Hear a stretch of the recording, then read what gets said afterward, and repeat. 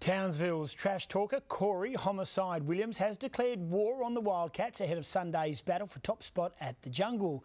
Williams quick to get on the front foot after his Crocs beat Adelaide last night. We just got to come with it, man. It's going to be a great game in the NBL next Sunday. The Valentine's Day Massacre. That's the name of that. Maybe it's not. The flamboyant guard doing his best to intimidate his former teammate and current Wildcat, Galen Young. All I'm saying is this, Galen Young, if you come with that tough guy, you're going to get dropped. This ain't Cairns, no disrespect, but we ain't playing that up there. I'm just letting you know right now.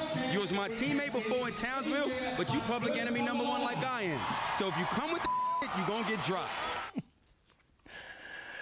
Oh, dear. A commanding display from Sean Redditch has seen the Wildcats belt the Townsville Crocodiles and secure first place on the NBL ladder after tonight's top-of-the-table clash here in Perth. The Perth captain led all scorers with 32 points as the Cats triumphed 92-73. The Wildcats now have home court advantage leading into the playoffs. It was a simple equation for Perth.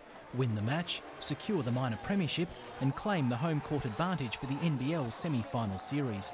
It appeared to be going to script early for the home team. Sean Redditch made a fast start as the Wildcats led by 7 points at quarter time. Townsville's Corey Williams had plenty to say before tonight's top-of-the-table clash. He didn't have much of an impact on the scoreboard. He managed just 7 points for the match. Former Wildcat Peter Crawford did his bit to keep Townsville in touch, but a 31-18 second term from the Wildcats, driven by Kevin Lish, saw Perth take a 57-37 point lead at the main break. The Crocodiles were having some impact. In front of the Wildcats faithful, Redditch turned it on at both ends of the court as Perth charged towards top spot on the competition ladder.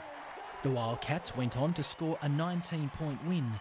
Perth now hosts the Gold Coast in Game 1 of their 3-match series starting on Thursday night. Sean Giles, ABC News.